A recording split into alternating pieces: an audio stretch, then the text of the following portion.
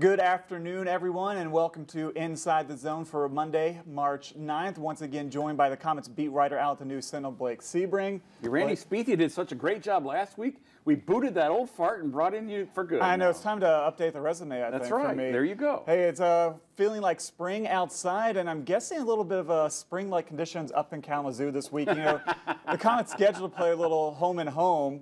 Got the game in Friday night, played great, 3-0 shutout, but Saturday, poor ice conditions I'm hearing so far. Do you have any more details on that? They tried to do a promotion with some kind of a polar plunge into a pool. Well, the pool leaked and the chemicals melted the ice. You know, I give the Wings credit for trying different things. You know, I mean, they're always trying something. You got to give them credit for that. Yeah, and of course, that means the game will now be made up on Wednesday. Busy week ahead. You know, 4 games, 5 nights. Really a lot on the line, too. You know, they're facing the Cyclones on, no, excuse me, the Walleye on Friday night. Yeah, and then the Cyclones. That'll be good. Yeah, and then the Cyclones. So, you know, Kalamazoo, of course, coming on recently. I mean, what are you looking forward to this week with 4 games on the schedule? I want to see, like we said last week, I want to see how the defense does. Michael Tam is going to try to come back probably over the weekend. And I want to see how they do because we've got some news about Roman Will that, you know, we don't know anything specific yet. We know he's got a lower body injury, and we know they're doing an MRI, which the results will be read tomorrow. But the fact that they're doing an MRI means it's probably a little bit more serious than just day-to-day, okay? I mean, I don't think it's season-ending or anything like that, but I think they're going to be extra careful. They know this kid has a future, too, and they don't want to risk his health for that. But I got a feeling, too, that if it was playoffs, he'd probably be playing, you know, so it's one of those. Yeah, he was, you know, in between the pipes on Friday night, got his first professional shutout. You know, really played really well because the Komets didn't score themselves until third period.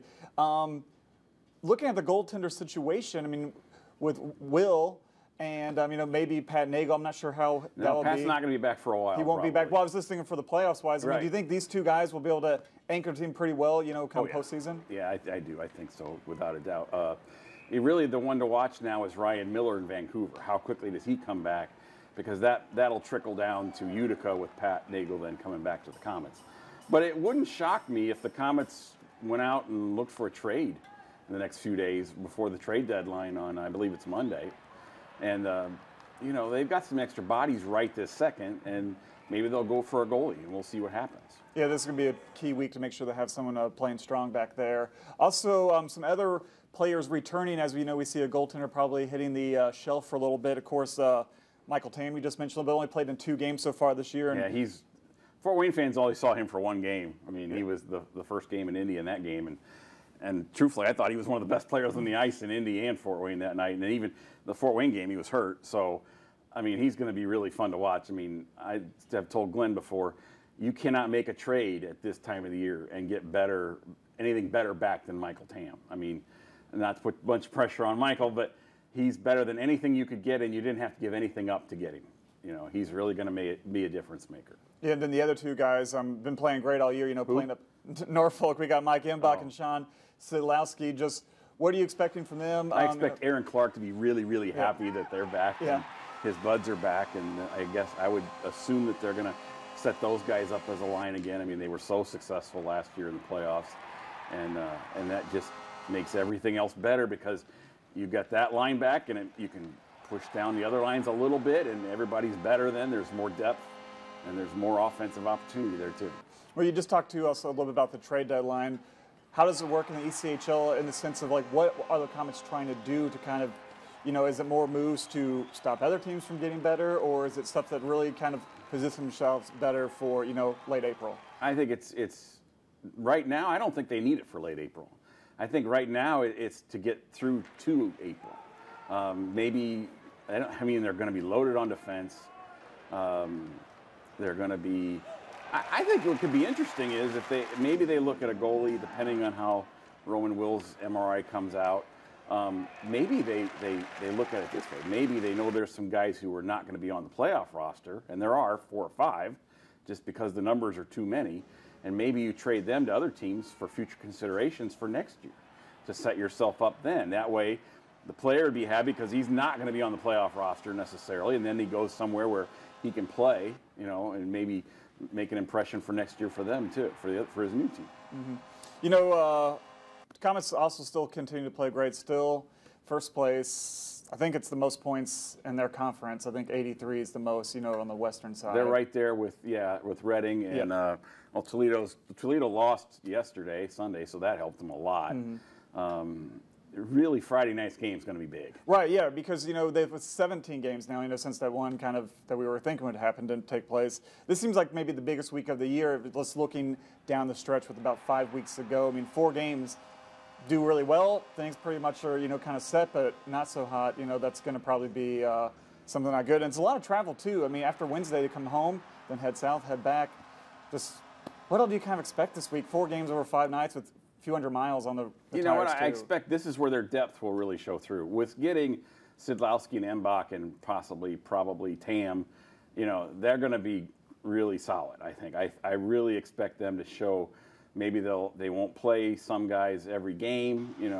Maybe you look at resting certain guys or doing some situational substitutions in the lineup. Depending on who's fresh, and you've got right now you've got 2 healthy defensemen sitting out, and you're going to have probably another. When Tam comes back, there's no reason if somebody gets the slightest nick now. Hey, why don't you take a game off? We've got these guys who are itching to play and they're ready to go, and you could do that too. It'll be interesting that way.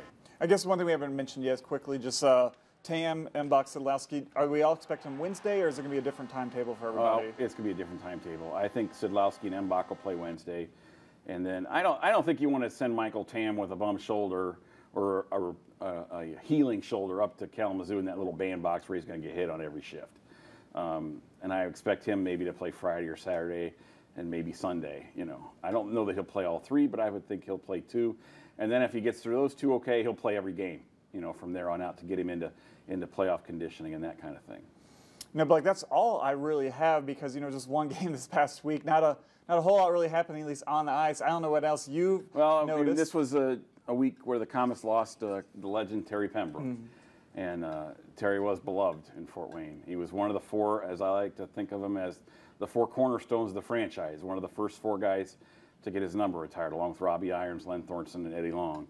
And he was 70, and he was really one of the few guys who've had their numbers retired who wasn't living in Fort Wayne anymore. But he always was back here. He must have talked to people 3-4 times a week in Fort Wayne by phone, and he was definitely part of Fort Wayne. He was a big part of the Komets, and he's really going to be missed. Yeah, he's probably one of the big reasons the Komets are so popular here in Northeast Indiana today. Yeah. Yep. Well, thank you, Blake. That does it for this week's edition of Inside the Zone. I'm not going to make a promise that Glenn will be back next week. I don't want him back now. Yeah. Come on. I don't want to be wrong either. So thank you very much, and we'll see you guys here next week.